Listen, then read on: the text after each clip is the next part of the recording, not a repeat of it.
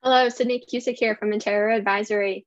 Today's video walkthrough is going to highlight an update related to Sales Navigator that has been rolled out recently that I think is really great. The way they've laid it out has been really beneficial for business development and prospecting. So they have updated the individual profile page in Sales Navigator to make it a little bit more efficient for you to take a look at, find the information you need, so that way you can customize connection requests, make notes that you have, and save them to lists.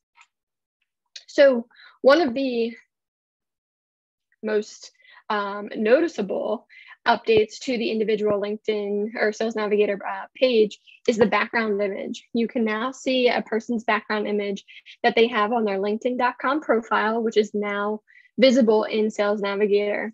And while it doesn't mean a lot, it does kind of give you an indication of how serious of a user they are. Do they have a somewhat built out profile? Because one of the easier ways to see if someone is or is not active on LinkedIn is kind of that background image. So with the background image, of course, we have the headline, location, connections. But what else is new is they really highlight the current roles up here as well. And you can quickly view job descriptions. You can also very easily see where they have worked without having to scroll down. You also can access their contact information very quickly, see their LinkedIn.com profile, which is going to be a different view, as we all know. And then, of course, it now allows you to search on Bing. You still have the ability to save to lists up here, and to make any notes, send a message, and save them as a lead.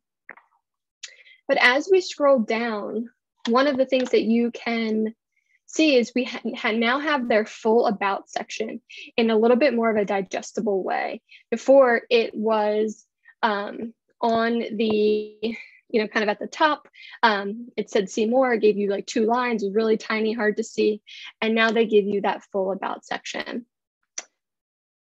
What is also nice is the relationship piece. So it is giving you more ideas and suggestions on how to customize your message, your LinkedIn connection request. So that way you can make it personal, increase the chance of them accepting your connection request, and create that context.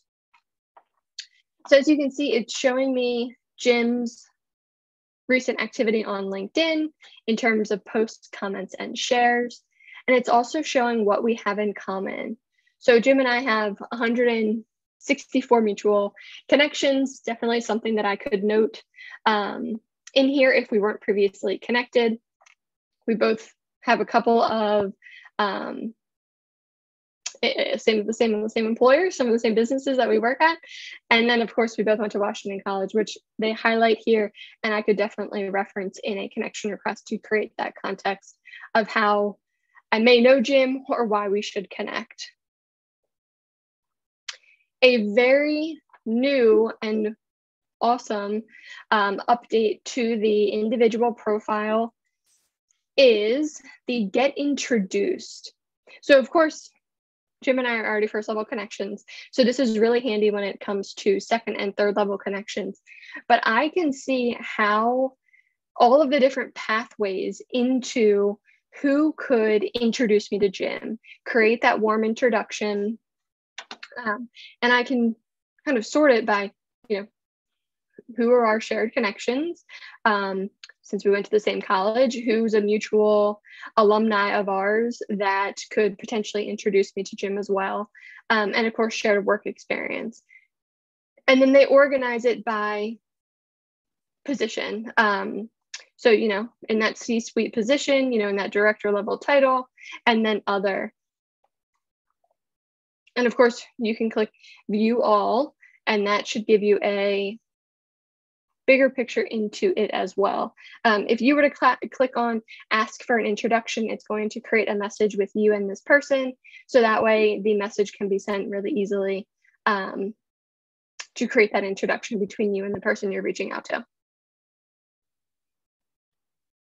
Another interesting piece that they have added here underneath the experience section is that kind of a little summary right here. Jim has worked for 6 different companies over the professional career, which is nice to indicate.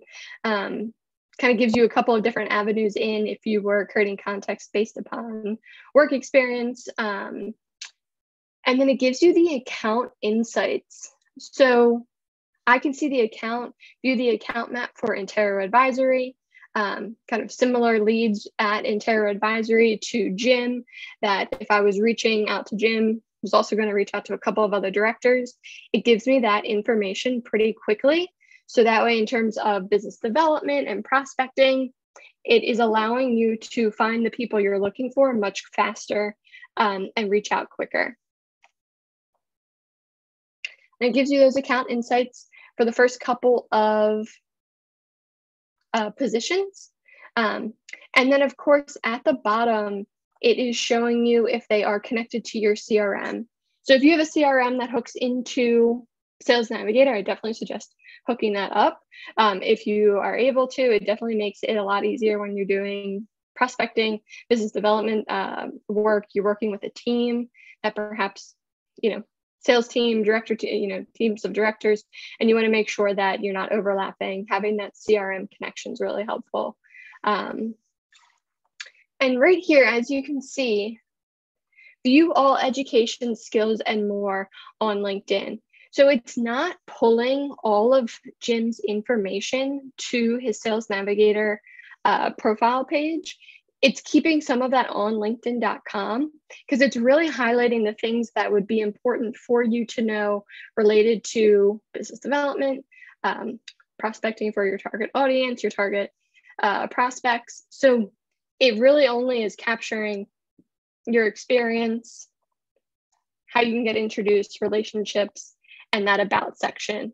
I have found this, I'm in Sales Navigator all day, every day, doing lead generation on behalf of my clients, and I have found this to be very helpful. It is also helpful when, someone's potentially not connected to a company page. I'm able to go in through some of the lower level or different level employees at the company to then find who I'm looking for. So it definitely is a new view. I really have been enjoying it, and I'm interested to hear what you think. Do you like it? Do you prefer the other version? Have you used that relationship piece? I haven't personally used the relationship piece too much for introductions, but again, I have used it to find some other people that fit the criteria that I'm looking for. So I've actually really have benefited from that and like that they have added this in there. I think for creating context in your connection requests, to increase the amount of people that are accepting your connection request, I think this is a really great, what they've done is really great to help you create those suggestions pretty easily, capitalize on them, and create that context to just create warmer and more personalized connection requests. So let me know your thoughts. And that's today's video walkthrough. Thanks.